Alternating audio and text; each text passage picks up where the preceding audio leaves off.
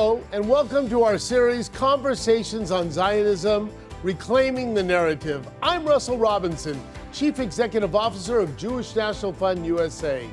The time has come to be the voice of what Zionism really is.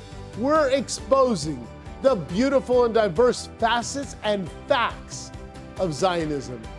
Join me on this journey, together with Conversations on Zionism, Reclaiming the Narrative. This is Zionism.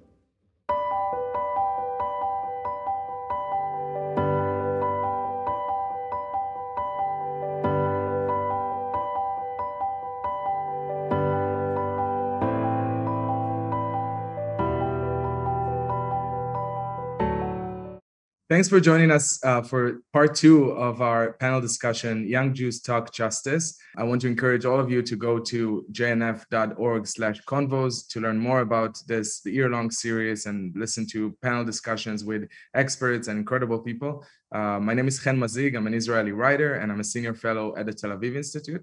I would just want to briefly introduce our panelists again. Ysabella Hazan joining us from Montreal, a Middle East conflict resolution and people diplomacy, among many other accomplishments. Ysabella founded Humans for Humanity.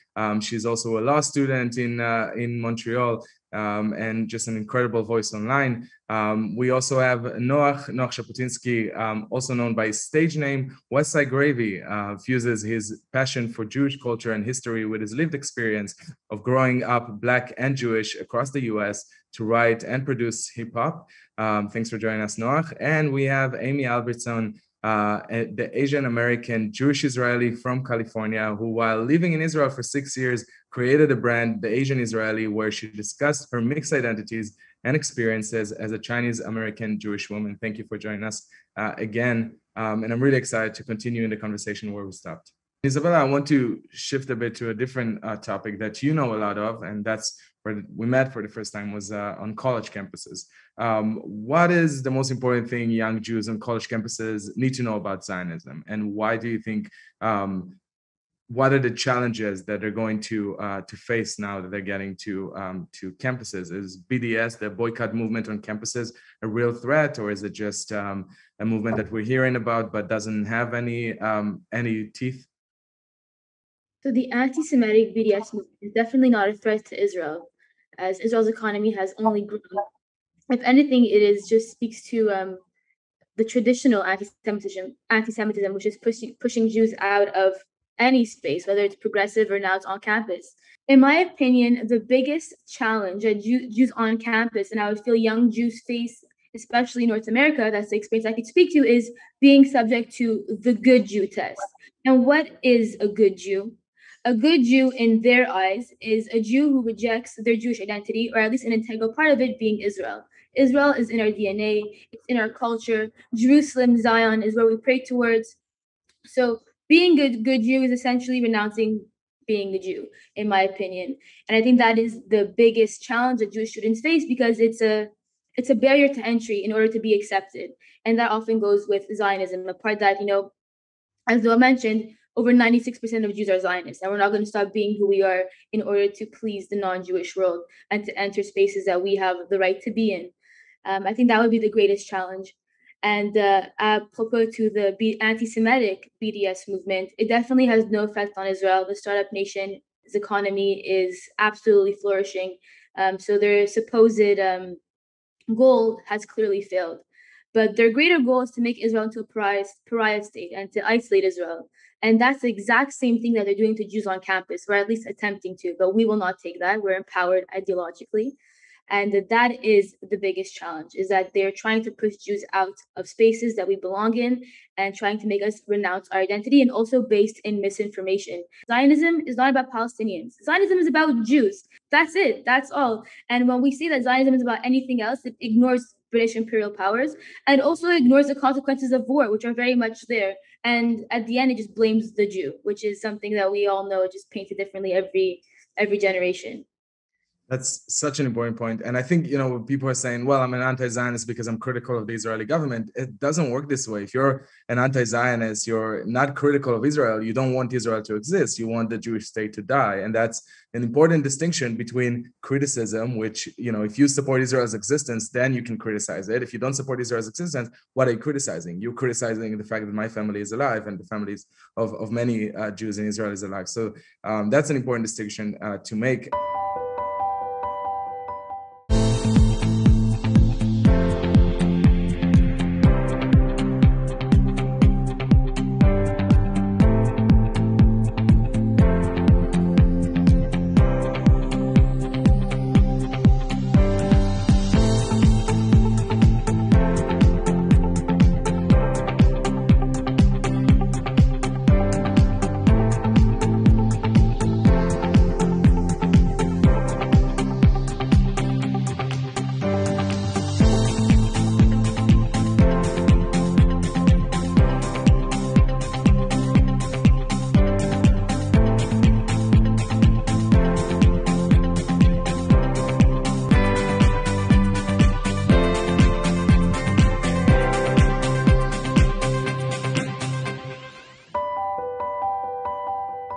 And I want to go to you, Amy, again. Where do you think the Jewish community can improve the way that we're advocating for Zionism? We spoke about indigenous rights. We spoke about our connection to the land. We spoke about how we cannot allow people to tell us that there's good Jews and bad Jews. By the way, there's no good Jews and bad Jews. There's just Jews that hate gefilte fish and those that love gefilte fish.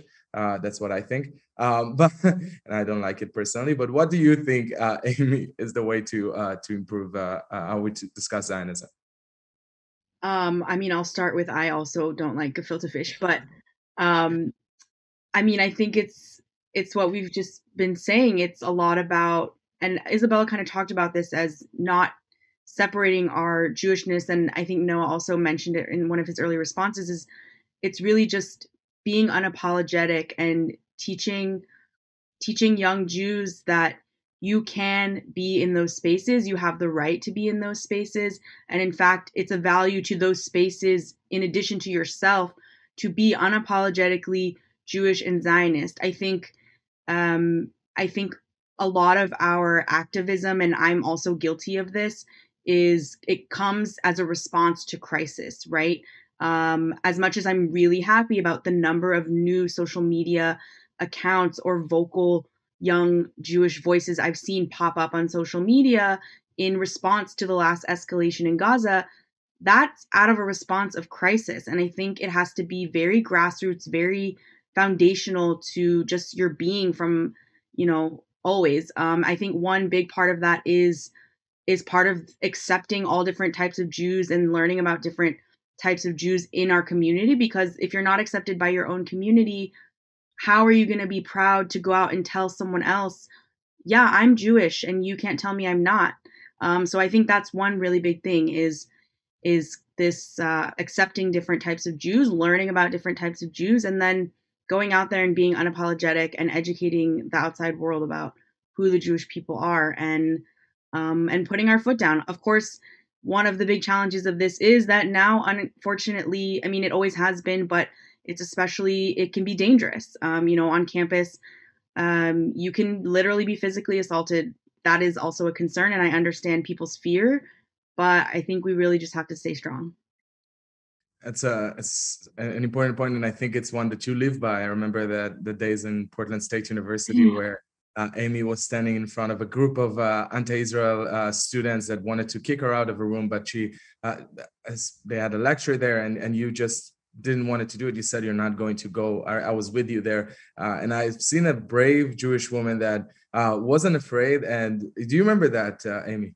Yes, Hen, I do remember that. It was a BDS conference on my campus. This was one of our first adventures into activism together back in the day.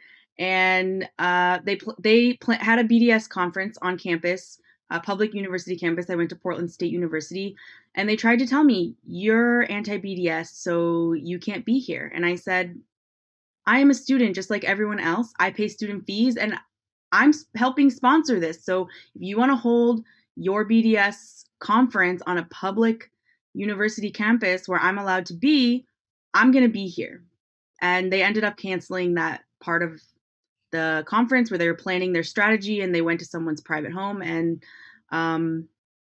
yeah, but no, I would not be pushed out because I have every right to be there. And I think that's something that young Jewish students, as scary as it can be, like, just do it. Just stand your ground because you have that right.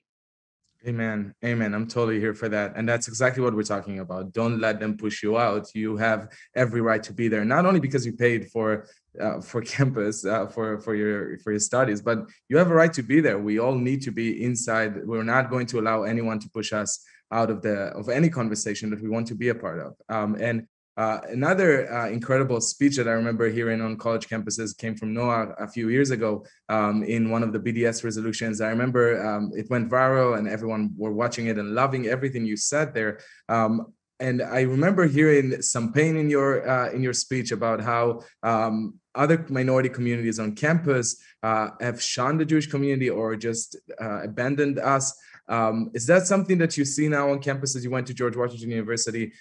Did you see it on campus? Do you think it's something that is happening? And if not, I mean, what is the situation? Yeah, so I think more so what the issue is you have people who aren't even necessarily part of any minority communities trying to take advantage of different issues that are going on and use them for their own political agenda to create that whole divide and conquer climate. So specifically, like during that speech, what I was speaking about was the fact that someone who wasn't Black, and I don't believe was Jewish either, was trying to actually, weaponize anti-Black racism, make it out to be that Israel's responsible for it in the United States. And when I called him on that, he literally said, oh, we don't really talk about anti-Black racism unless we're talking about it in Israel because it's not convenient to our narrative. Obviously, I was already offended at this anti-Semite. On top of that, I'm offended at the fact that you think the experience of my people, the oppression of my people in the United States is something you can just whip out so you can throw hate against Israel, that you have no relation to, and you're not even Black.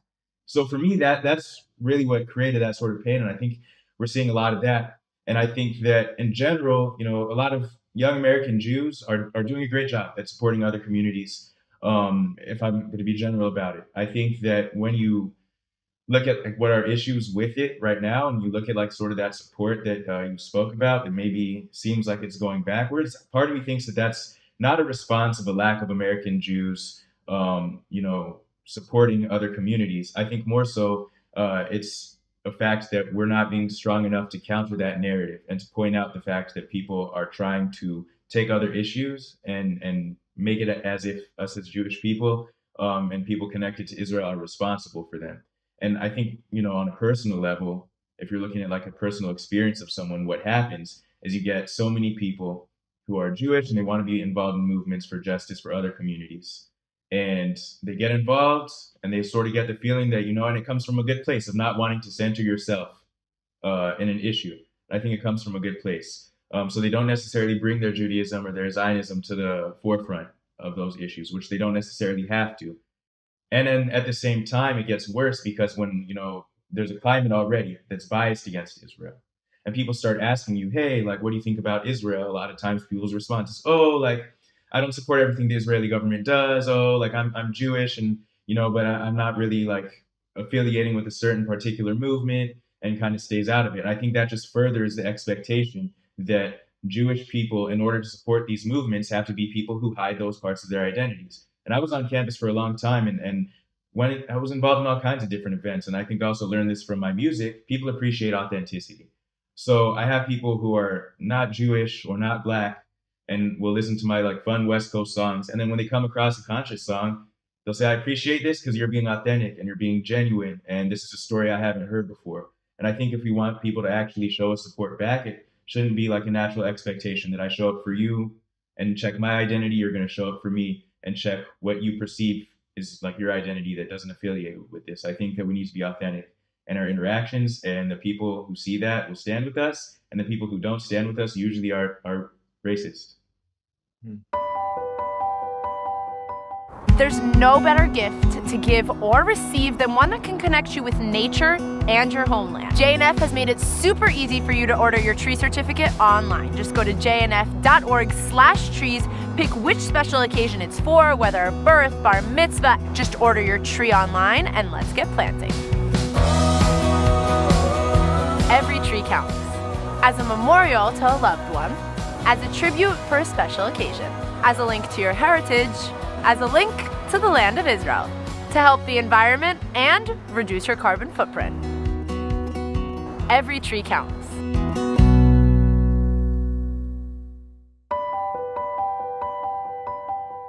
Ysabella, I want to go back to you.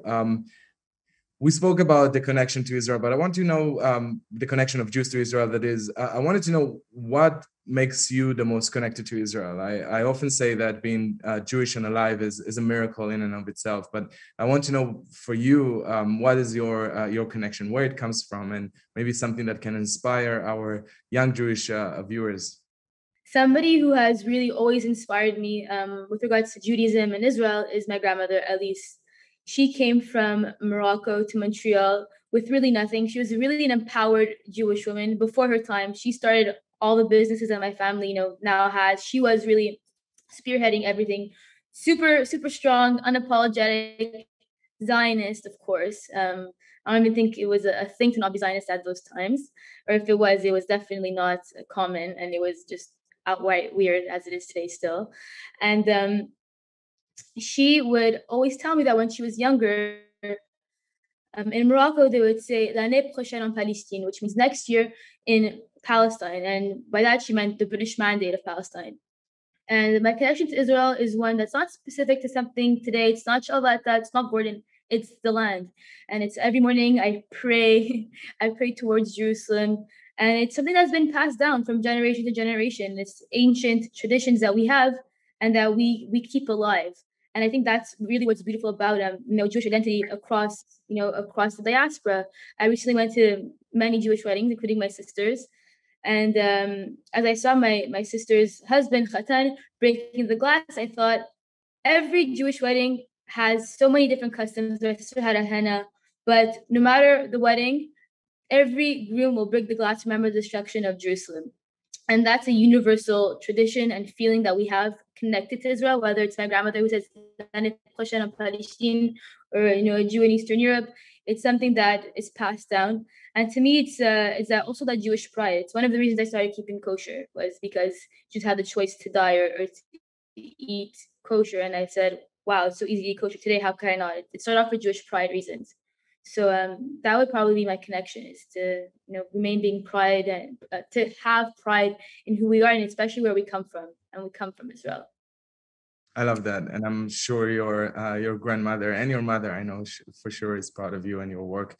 And it's really interesting. It's the same connection to me with my mother and my grandmother, my grandparents. That it really inspires a lot of what I'm doing, because I know that they survived because of Israel, but also because of the connection that they have. And I think, you mentioned how we always remember Jerusalem. And that's another point that a good friend of mine, she's a Native American Jewish woman, Marina Shij, and she always says that as long as you maintain this connection to a land, you keep your indigenous status. So you're an indigenous person as long as you have the connection to the land. And us as Jews, we pray to Jerusalem 3 times a day. We're breaking the glass and remembering Jerusalem.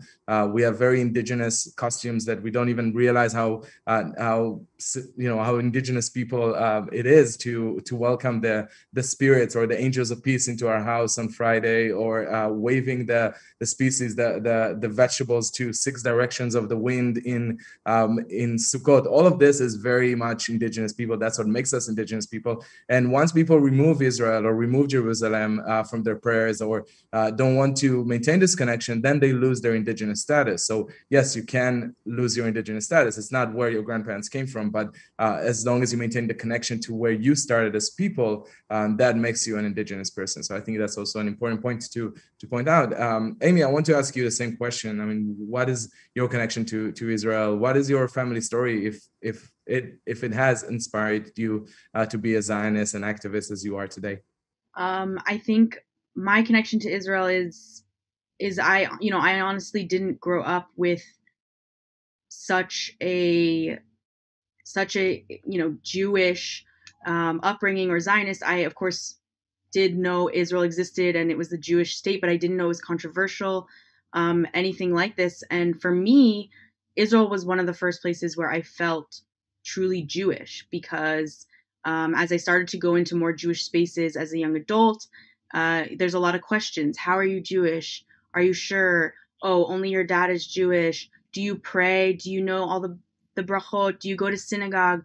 Do you do these things? And I didn't grow up doing those things, partially because I came from a mixed family, and partially because my grandmother, God bless her, is just a very different alternative type of woman, but she's a proud Jew, and that was always something. So for me, going to Israel, I really loved it because it's a place where you don't have to do Jewish to be Jewish.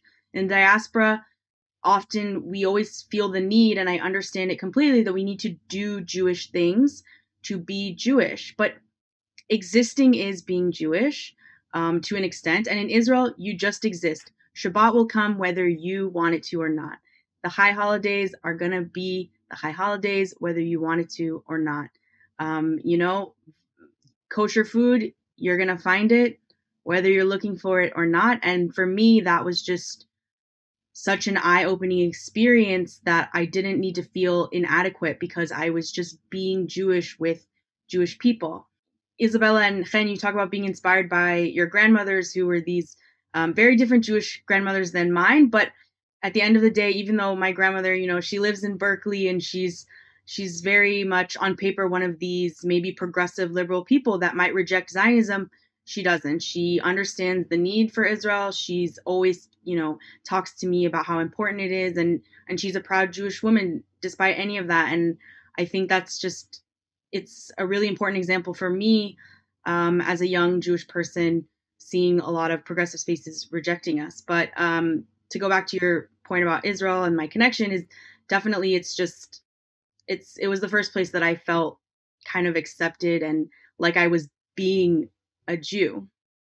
That's amazing, and that has been the dream of the early Zionists, and Shufutinsky was a secular Jewish thought leader in his time that kept Shabbat, that kept all the religious customs, because he understood that he has to keep it for his identity. And only when he moved, after Israel, he says that in Israel we will be able to have a secular Jewish identity, which I share with you, and I completely connect to this point, especially after I moved to the UK, and I'm all of a sudden keeping kosher and keeping Shabbat and doing everything I can to keep my identity, because it feels like it's almost diluted. And in Israel, there's this acceptance. And I think this acceptance is really the key to everyone are talking today about how we keep Judaism and how Judaism will survive. Judaism will survive when we accept everyone and when we don't, challenge people for their Jewish identity or if they're Jewish, because that's, first of all, it's the most non-kosher thing you can do, but also it's wrong for the continuing of our community and our story.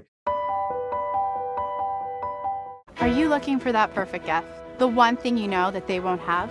Now you can honor someone you love and participate in the sacred act of writing a Torah.